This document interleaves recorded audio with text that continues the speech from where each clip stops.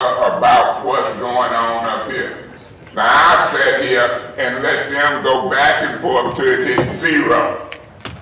I shouldn't have to do that. Now common sense tell you when they up here doing that, the clock stopped.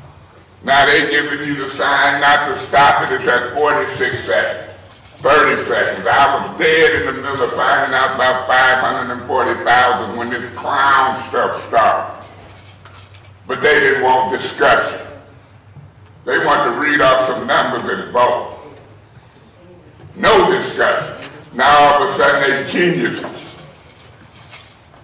I'm going to have to buy some more time, but I might not get it because Miss Winfrey Collins has stepped out. I move to amend this and send it to Special Affairs. Is there support?